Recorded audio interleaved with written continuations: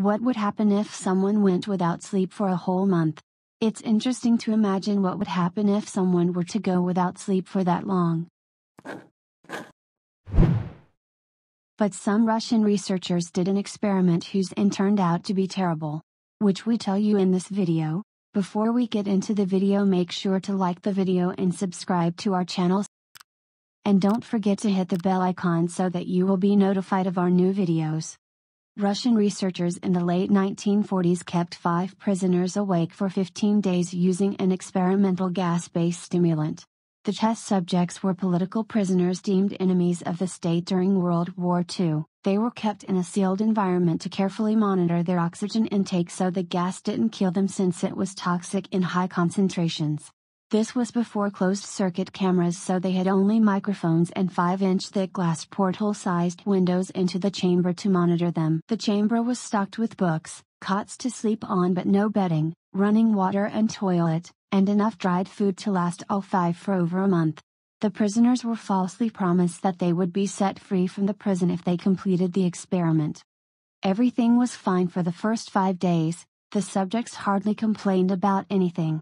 Their conversations and activities were monitored, and it was noted that they continued to talk about increasingly traumatic incidents in their past, and the general tone of their conversations took on a darker aspect after the 4-day mark.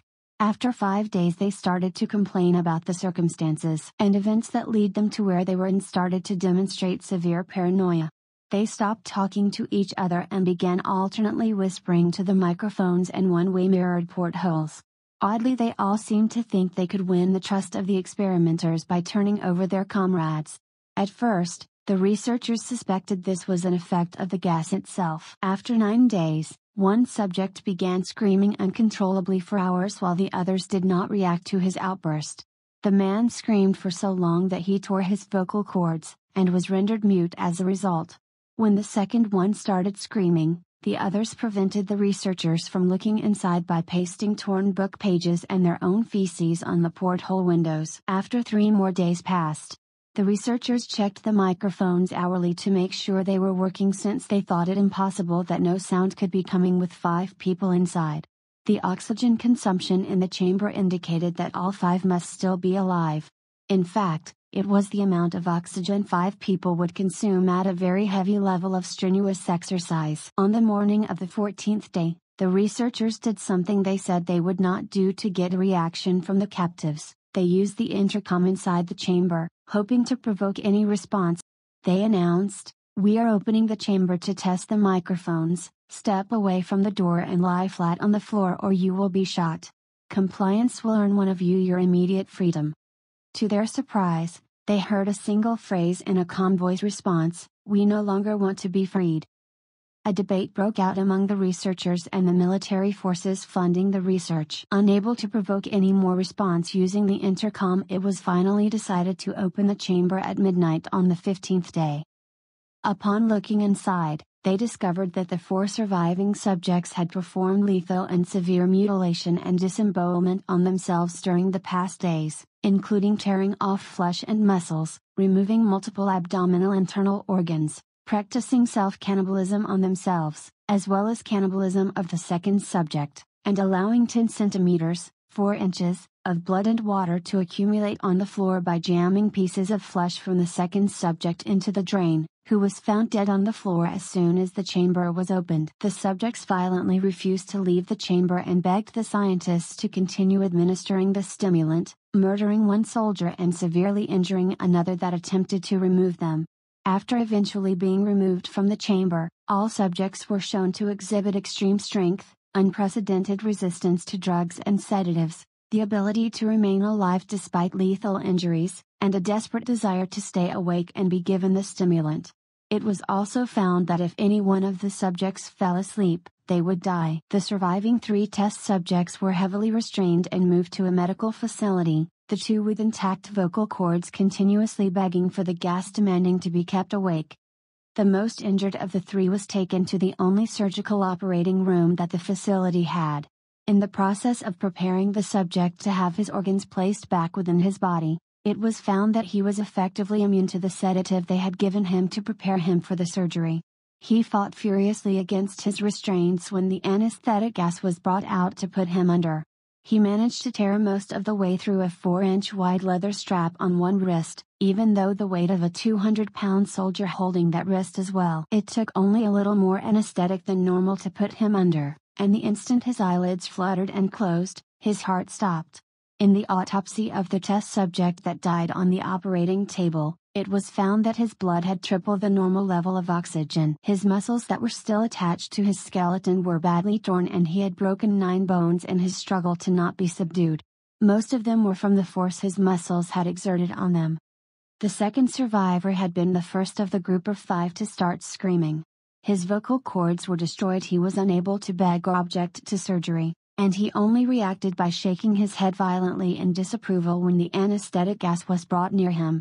He shook his head yes when someone suggested, reluctantly, they try the surgery without anesthetic, and did not react for the entire 6-hour procedure of replacing his abdominal organs and attempting to cover them with what remained of his skin. The surgeon presiding stated repeatedly that it should be medically possible for the patient to still be alive.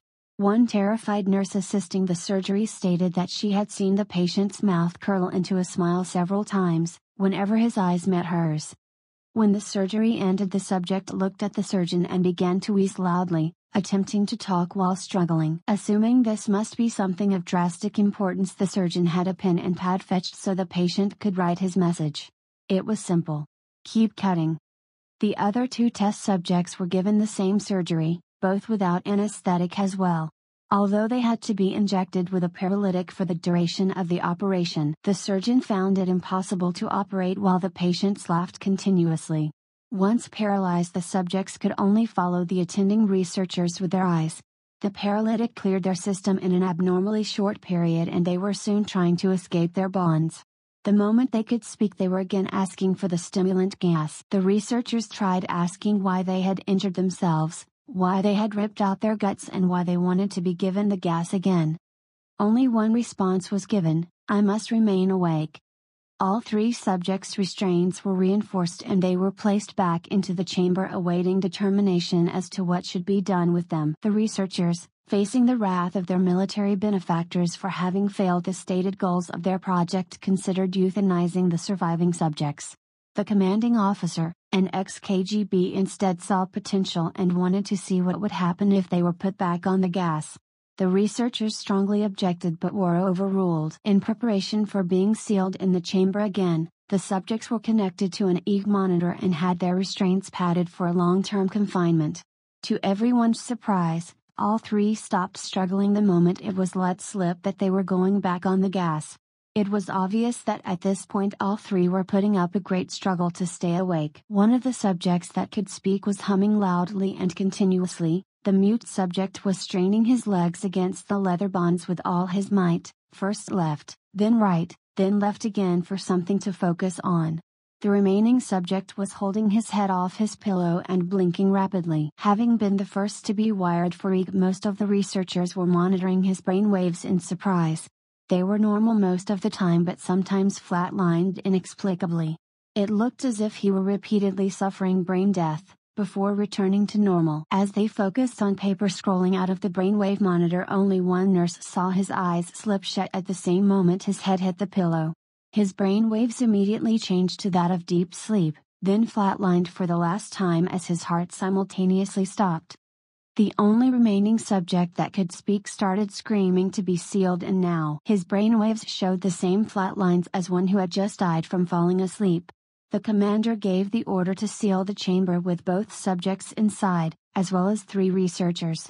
One of the named 3 immediately drew his gun and shot the commander point blank between the eyes, then turned the gun on the mute subject and blew his brains out as well. He pointed his gun at the remaining subject, still restrained to a bed, as the remaining members of the medical and research team fled the room.